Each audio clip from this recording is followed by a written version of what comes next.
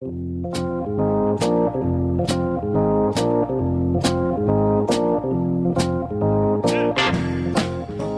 and gentlemen, welcome to the show. It is Ask the Experts here on Talk Radio 1190. We interview local prominent professionals throughout the Dallas-Fort Worth Metroplex. On what? Well, their area of expertise, of course. I'm the host of the show, Matt Cather. Joining me on today's show here in 2023 for the first time. Great to have him back. It's Mark Underwood, Underwood Law Office. Before we get to Mark, first you can find him online at underwoodlawoffice.com. That's underwoodlawoffice.com. The phone number, it's 844-UNDERWOOD. That's 844-UNDERWOOD. Mark, welcome to the show. How you doing today, sir? I'm doing great today, Matt. Thanks for having me on again, and Happy New Year. Yes, absolutely. It's good to talk to you again, and in the new year, we're going to kick things off and kind of get a cool topic of conversation, Mark, because over the time that you've been on the show for a while now, we usually tend to cover some of your cases and a lot of the stuff that you've seen out in the field and worked with over your years. But I kind of like this because we're going to really talk about what it takes to become an attorney, what it takes to become a lawyer, and kind of set the stage for us. Tell us a little bit about yourself, and more importantly, tell the folks out there listening what type of lawyer you are. So, great topic today, Matt. I am a lawyer that does the worst disasters in the country. For example, if a chemical plant blows up during a hurricane, or a fertilizer plant blows up in central Texas, or some other sort of disaster occurs, that may very well be our case. And we've done a lot of them over the years. And also, so those are disasters on a grand scale. We also do disasters that tear apart families. For example, another case we did involved the death of two teenage boys in an automobile accident. So what I tell people when they ask me what kind of lawyer you are, usually I'll tell them I'm a telephone lawyer because I spend so much time on the telephone. But then I'll explain to them, in reality, we do the worst disasters in the country. And kind of build off that, what are some of the more well-known cases that you have been involved with, Mark? So, hey, over the years, we've been in a lot of very well-known cases. One of the most well-known happened back in 2010, and it was the Upper Big Branch coal mine disaster that blew up, killed 29 people, and injured about 25 others when methane gas was ignited in a coal mine and ripped through the mine, killing people and injuring miners as the explosion occurred. And that case led to our involvement in the West Texas fertilizer plant explosion that happened in April of 2013. 15 people were killed down in West Texas, and about a third of the town was destroyed, and about 450 people were injured. We had about 180 clients in that case. And that led to a water crisis that happened in Charleston, West Virginia. The water was a chemical holding facility that had a chemical called MCHM that was used for processing coal. These tanks that were holding that chemical sprung a leak, and the chemical leaked out into the river, traveled downstream to the municipal water supply, and then fouled the municipal water supply, causing the water for a town of about 300,000 people to be shut down for several days. And we were involved in an environmental class action arising out of that case. That led to a case that happened during Hurricane Harvey down in Houston. Arkema chemical plant caught fire, and we filed an environmental class action over that. Then another case of ours is involving a middle school called Zons Corner Middle School south of Columbus, Ohio, where a nuclear uranium enrichment plant was located near a middle school. And it turns out that the air monitors outside the middle school started showing radiation and radioactive isotopes, and they went and tested inside the middle school and found radiation in the middle school, and that's another one of our environmental class actions. Another one hitting a little closer to home is the Cortland Frisco fire that happened during Snowmageddon. A large apartment building in Frisco, Texas, burned down, leaving several hundred people homeless, and that's another one of our cases. So we've done over the last several years just a large number of these horrible disasters that really destroyed people's lives. And because of the experience you've gained in a lot of these high-profile and well-known cases, before we get into things, you've also, because of that, you've learned a lot throughout the years. You did involved with some books as well, correct? Well, I think it's more pertaining to like the head injuries. You had a yeah. So we, for example, in the Upper Big Branch coal mine explosion, in the West Texas fertilizer plant explosion, there were lots of brain injuries. Yeah. When someone is standing close to an explosion, and the explosion occurs, there's an overpressure wave that radiates out from the explosion, and as that approaches someone, it's an overpressure, and then very quickly as it passes through someone, it's an underpressure, and it results in brain injury. So over the years, we've done a huge number of brain injury cases.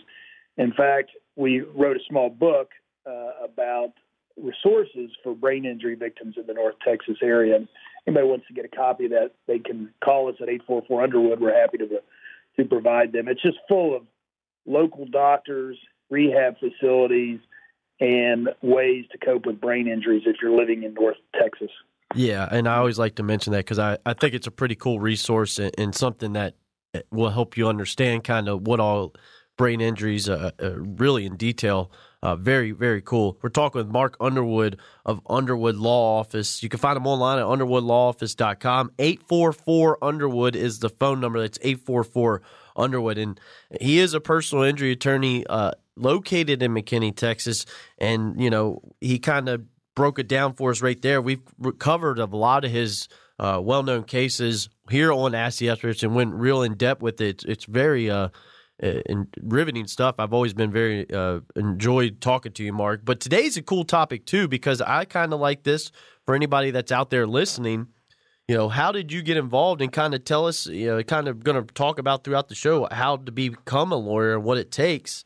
Let's go back years ago, Mark, and talk about when did you first come to this realization that you wanted to be a lawyer?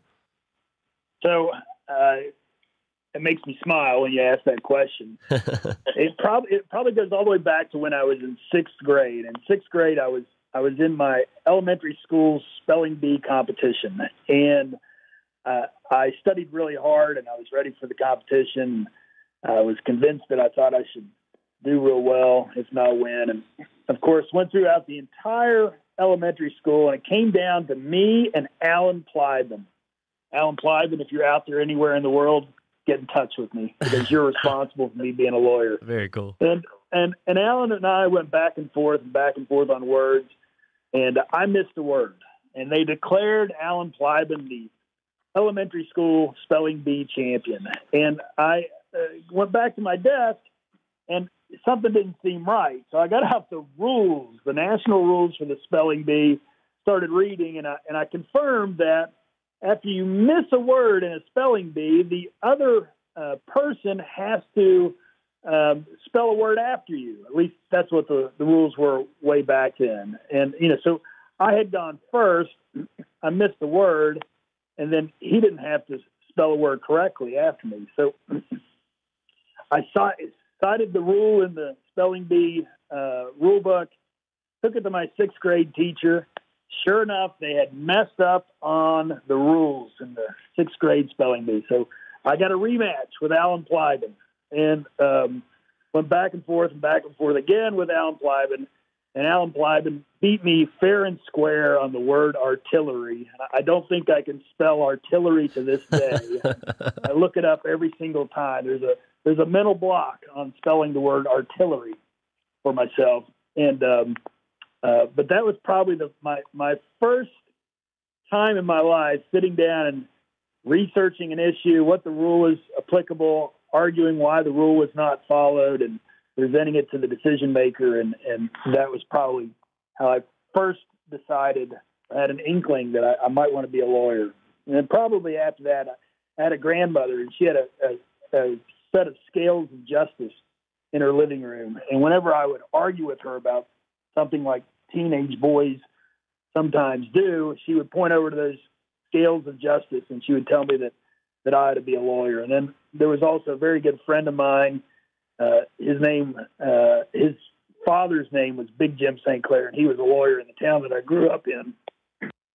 And I was always fascinated, he would tell. So those are probably the three first things that got me thinking that, hey, maybe I want to be a lawyer.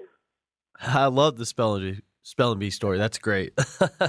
And because of that, you did pursue that pathway, a career. Tell us a little bit about what it took. What do you have to do to become a lawyer in regards to, the academics and all that entails? So the first thing you have to do is graduate from high school, or I suppose you could probably get a GED, and then head to college. And you've got to enroll in a college, accredited college, get a 4-year degree. Typically that's a bachelor's. And then you got to take the law school admission test. After you take the law school admission test, you start applying to all the law schools. You've got to get accepted to law school, and then you got to spend 3 years in law school studying, and then graduate from law school. Then you got to take the bar exam. You got to wait several months to get your results to find out that you passed or failed the exam, and then you got to get sworn in, and then you got to get a client so you can do some actual legal work. So those are the basic requirements of being a lawyer: 4 years of college, or however long it takes you to complete a bachelor's degree, and then 3 years of law school, pass the bar exam, and you're on your way.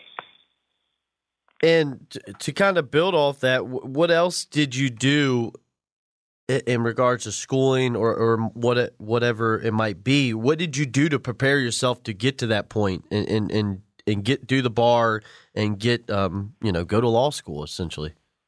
So hey, whenever lawyers get together for dinner or drinks, this is always a fun conversation to hear what other lawyers did to get ready for law school or try to prepare themselves. A couple of things I did was the very first semester of college. I had an idea that I wanted to go to law school, and I sent away to law schools all across the country for their applications, so that I could see when I first started college what was required of a law school admission application. So I had law school applications from all over the country sitting in my dorm room when I was a freshman in college, and I got a pretty good idea of what was required and made sure I spent the next 4 years in college getting those things that would get me into law school. So that was the first thing.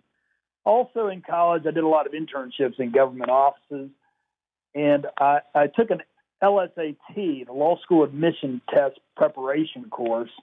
And then, of course, when I got out of law school and I was getting ready for the bar exam, I took several bar exam preparation courses. So there's little extra things sometimes you need to push you over the top. Folks, we're talking with Mark Underwood. He's a personal injury attorney located in McKinney, Texas. Always great to have him here on Ask the Experts. We really enjoy the time he spends with us. Today's conversation, we've covered a lot of his well-known cases. Today's a really neat one because we're talking about, what it takes to become a lawyer, what his journey was like throughout his life to become the person he is today as an attorney. And very cool conversation. We're going to take literally a minute break. We're going to come back, pick up where we left off. We got a lot to cover on Ask the Experts, so stay tuned. This is Ask the Experts here on Talk Radio 1190.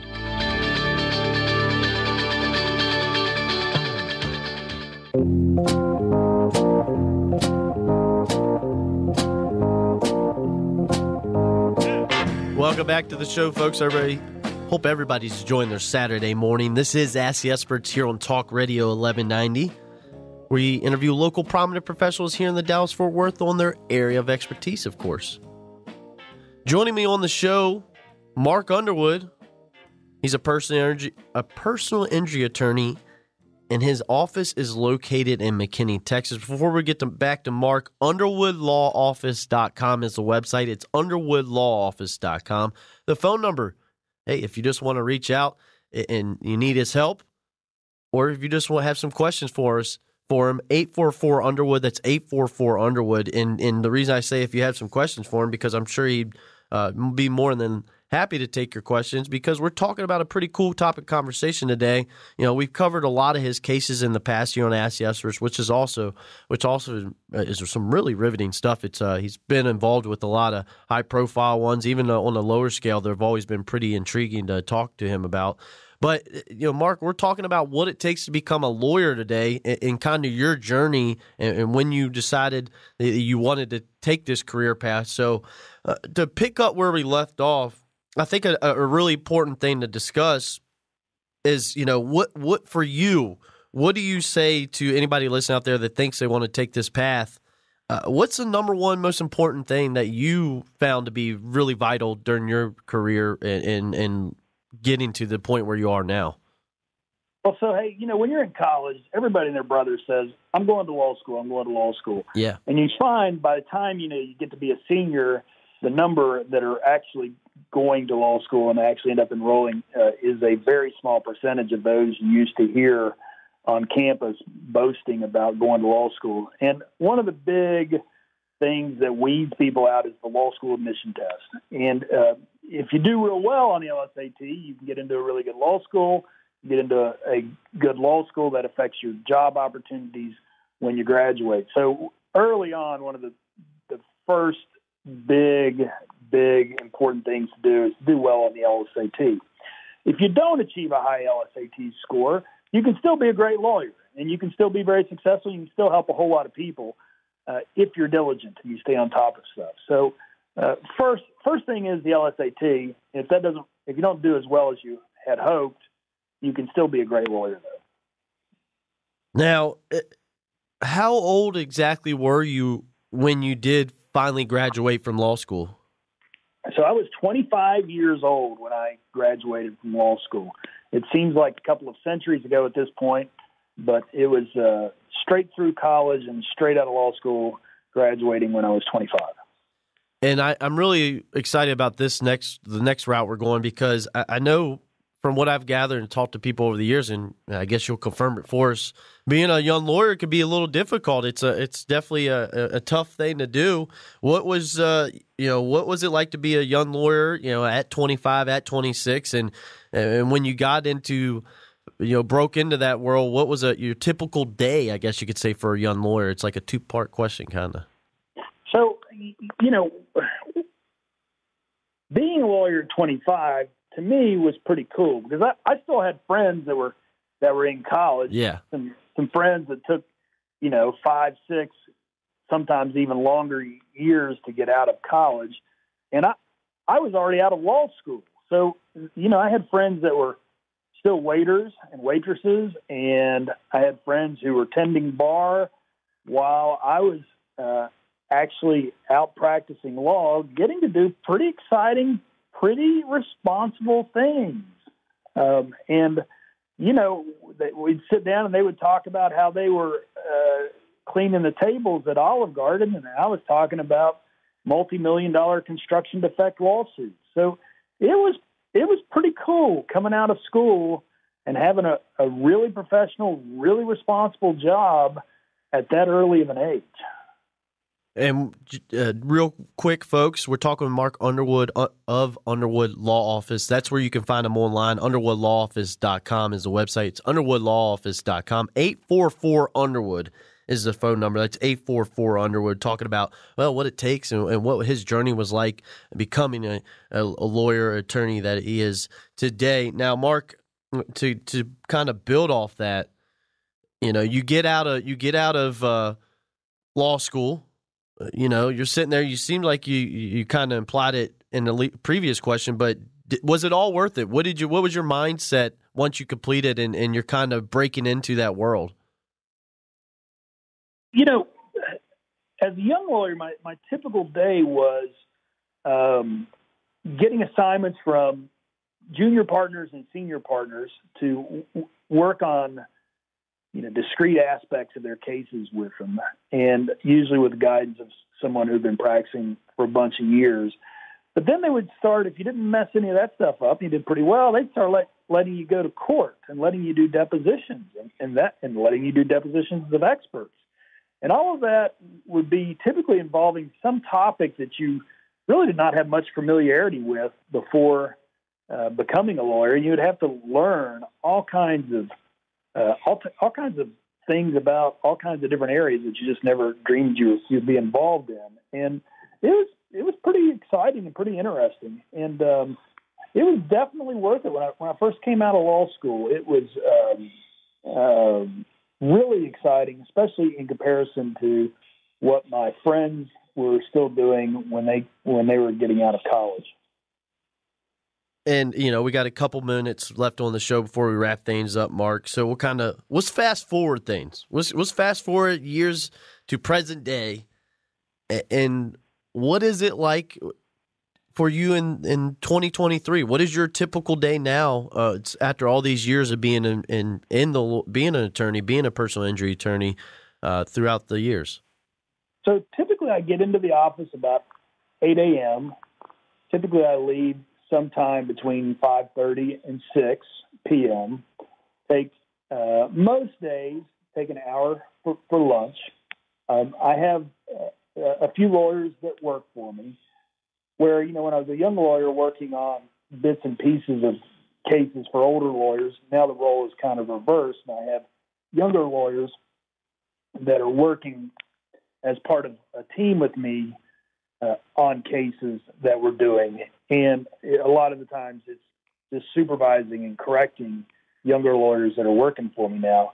We go to trial a couple times to 3 times per year. That's usually our goal. Not many cases are tried anymore, but we try to force ourselves to get into trial whenever we can. I spend a huge amount of time on the telephone with either Zoom calls or telephone calls with co-counsel on some of these larger cases. So, that's how, when somebody asks me what kind of lawyers I am, a lot of times I will joke and say that I'm a telephone lawyer because I spend so much time on the telephone. But that's typically what my day is like now. I'll go to court by Zoom a lot more. We used to never go to court by Zoom, but now we go to court by Zoom a lot, especially in federal court, which most of our cases are in federal court. But that's how the typical day goes. Yeah, and Mark, we've been doing this show with you for a couple of years now, and we've always had a great conversation. So I feel like, where I want to go next kind of explains itself. It seems to me, I would assume that you would do this all over again, that you've enjoyed this journey and that you really enjoy your career.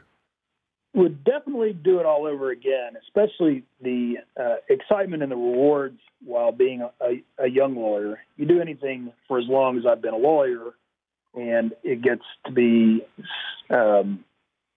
not just kind of a routine because you're doing so many of the same things again and again. But I would do it again.